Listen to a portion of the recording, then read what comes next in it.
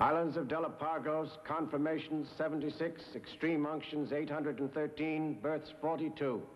We will now hear a letter from Marquis Alfonso Felipe Gonzaga, dispatched from Maracaibo in South America. Most reverend and illustrious fathers, with the present letter, I hereby confirm my sending you my annual gift of 100,000 pesos to be used for the propagation of the faith in the Caribbean territories. As governor of Maracaibo, I face a serious problem and earnestly request your action on what I'm about to disclose. I take this opportunity to bring to your attention the case of two missionaries now working in the Caribbean area, Father Pedro de Leon and a father whose name I don't know. Their activities are destroying, little by little, the work of your esteemed order. They carry on illicit trading on the high seas. One of them is always armed, while the other, a violent man, claims not to recognize any civil or military authority. All this while, protected by their ecclesiastical habits, they attempt to garner enormous profits from their agriculture. I will not listen to such slander against our brothers. But this letter was written by the Marquis Gonzaga. Why believe him about this? He is a Catholic of proven faith. No more than our brothers. And he has contributed so generously to our order. I knew I recognized the name. Father Pedro de Leon went through seminary with me. Due to the common fund for construction of the church. They kept us up all night Indian making such a sound. We held them underwater until they all had drowned. Their death was mourned by one and all. We laughed and cried and said a mass, but did not comb our hair. Quinine, 20 boxes.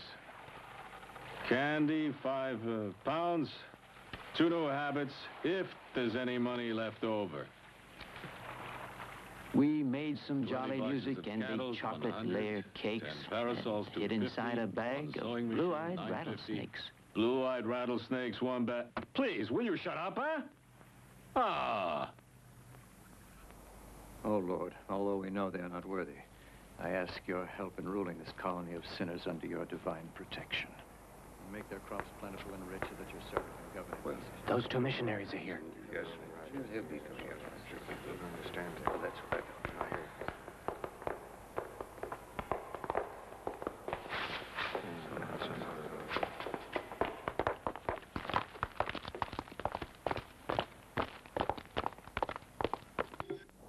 Father Pedro, Professor Van Doren and his colleagues are here to carry out a series of important studies relating to the islands of the Caribbean.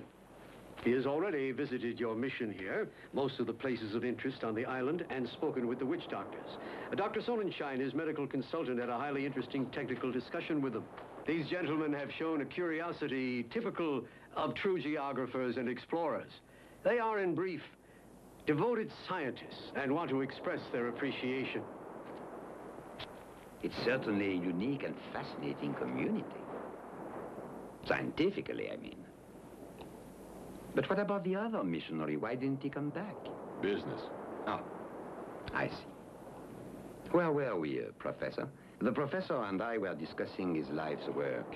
You know, his research into that prehistoric fish. Well, as I told you, it belonged to a species which vanished many millions of years ago. Its role in our development consists in being the first creature that attempted to emerge from the sea and walk on land, thus giving rise to the development of reptiles, and then progressing to ape, and finally to man as we know him today. Man descending from a fish? I'm a scientist, and yet still enough of a Christian to believe that man was created by God. If I ever succeed in catching a living specimen of that fish, that'll confirm a great many scientific theories.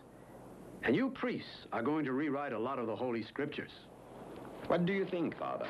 Harboring an atheist who attacks your beliefs, staying here as a guest of your mission? A guest of the island, not of the mission. But doesn't the island belong to the mission? The island belongs to those who live on it. Oh, really? Huh. Instead, your only concern was material, to improve them, by introducing them to sewing machines, candy, etc. They told me themselves they love you because you consider them as equals.